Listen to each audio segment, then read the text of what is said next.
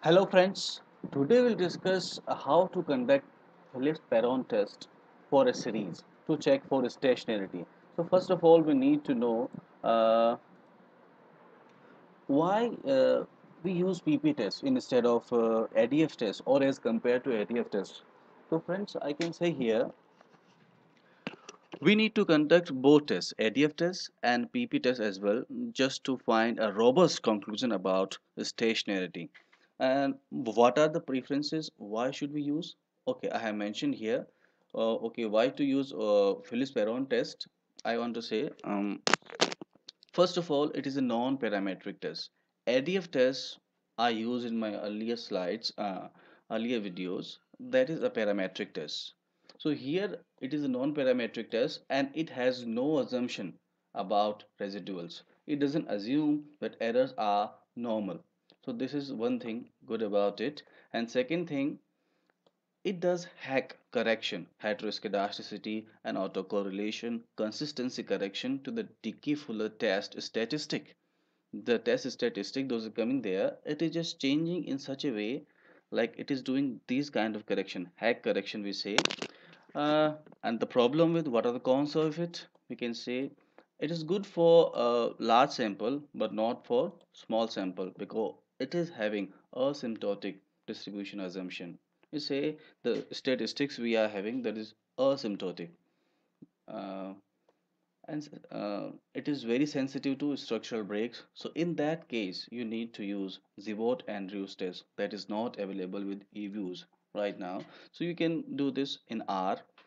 So okay, now we are aware why should we use PP test. We need to move to how to conduct it. Okay, suppose this is my series spot prices of Nifty index, that is index of India, and this is my series at log level. I go and unit root.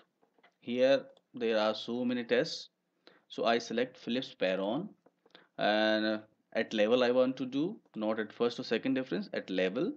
And I just want to, my assumption for the trend is only intercept I am having here.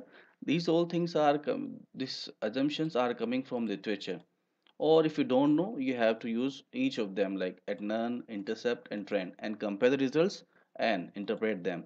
So I say interpret, sorry, intercept. Then what kind of selection I am putting here? Bartlett kernel, that is most of time used, so it is put as default. And I just say new west correction, new west correction. I don't want to select the legs based on my criteria. Let the EView select and then put okay. So now the results are, the null hypothesis is log spot has a unit root. I mean the series we are checking for stationarity is non-stationary.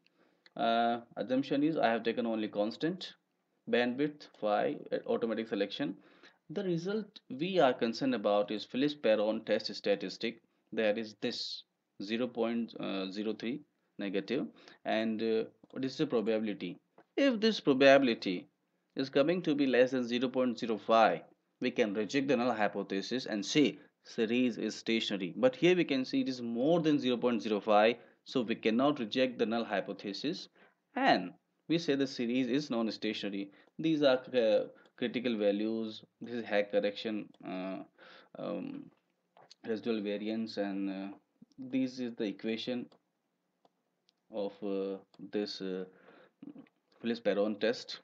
So main equation results here, they are only this. So I say series is non-stationary. And suppose I want to do the same thing for first differences. Okay, I click on first difference, same series, Phillips-Perron test. I'm having intercept, all things are remaining same, click OK.